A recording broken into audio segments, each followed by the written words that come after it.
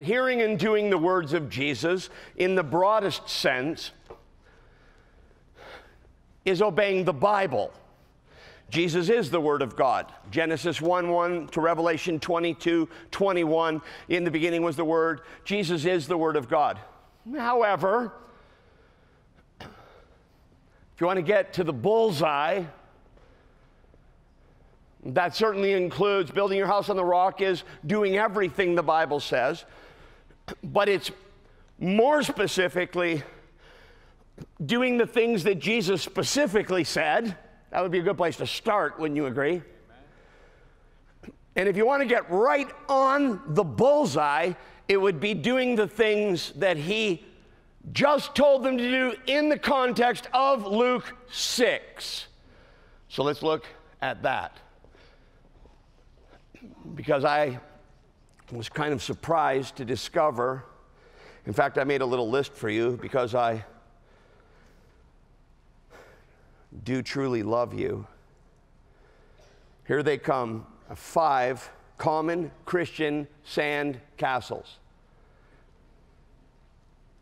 Number 1 is in verse 35.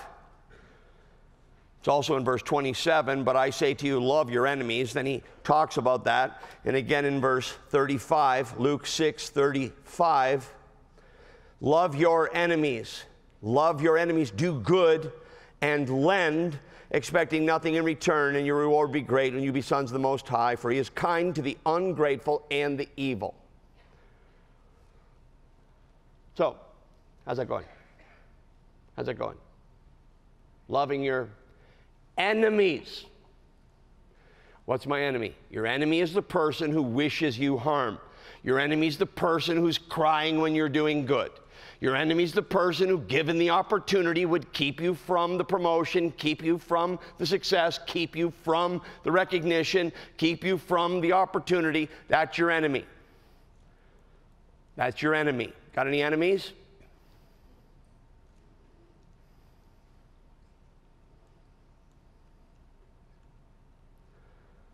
Jesus commands me to love my enemies and tells me that I am loving him when I do it.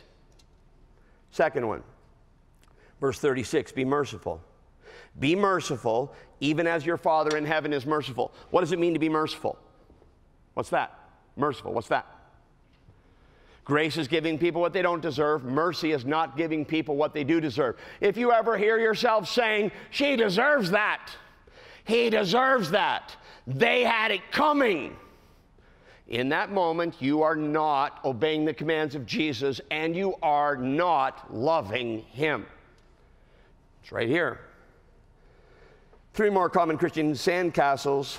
Don't judge, verse 37. Judge not, and you'll not be judged.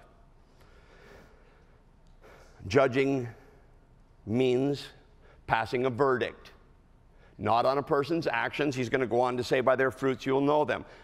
But passing a verdict on a person's heart. If you ever say, I know why she's doing that, oops, you're not God. I know why he's like that. I know why she said that. Don't ever do that. Don't ever do that. You don't know why. You can't see people's hearts. Get off God's property. Only God, man looks on the outward appearance. God looks on the heart. When I'm judging people, I'm building my house in the sand, I'm not obeying his command, and I am not loving him. I just didn't want to go any further than verse 36. Or verse 37, there's so much here. Love your enemies, be merciful, don't judge, don't condemn. Don't condemn. Judging is giving a verdict, condemning is passing sentence. That's beginning to punish the person. My silence, that's what you get. My avoidance, that's what you get. My rejection, that's what you get. Now you're condemning. You're actually carrying out a sentence against another person, failing in the final thing here at the end of verse 37. Forgive. Forgive. Forgive and you will be forgiven. Release a person from the obligation that resulted when they injured you. Now, everybody look up here. Jesus' commands are for my good, right? Choose to sin, choose to suffer. Every time God says don't, he means don't hurt yourself. All that he commands to bless me. This is what's so awesome about loving Jesus. I got to say, like, I got a few things that I feel like my wife does for me that I'm very thankful for, but I don't think I could honestly say that they're for her. I think they're for me, and I hope there's a compensation in that I'm also doing some things for her. But wouldn't you agree in relationship, don't you do some things for other people that you wouldn't prefer to do, but you just do it because you love them? Guess what Jesus asks us to do that we wouldn't prefer to do? If we rightly understand it, nothing. This is the awesome thing about his perfect love. Everything he asked me to do is, shocker, for my good. For my good. All that he commends for my protection and blessing and joy. All that he forbids for my protection and greater happiness in the long run. How awesome is that? Now let's just test that. Let's go back down through our sandcastles. Is loving my enemies really for my good? Well, why don't you just take some time over the weekend as it remains and study the effects of bitterness and unforgiveness on the human condition. It's like acid on your health. Be merciful. Don't judge. Here's the part that blows my mind. Every single one of these commands from Jesus is relational. It's finally time for Jesus to surface his wants, and every single one of them isn't for him. It's for us. You know what I want? I want you all to get along. You know what I want? I want you to be good to everybody.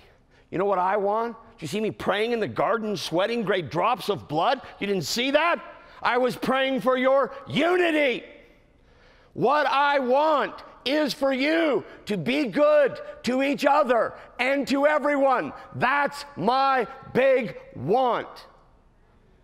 And of course, this is everywhere in Scripture. So note this, loved ones, and I am back now to John 14.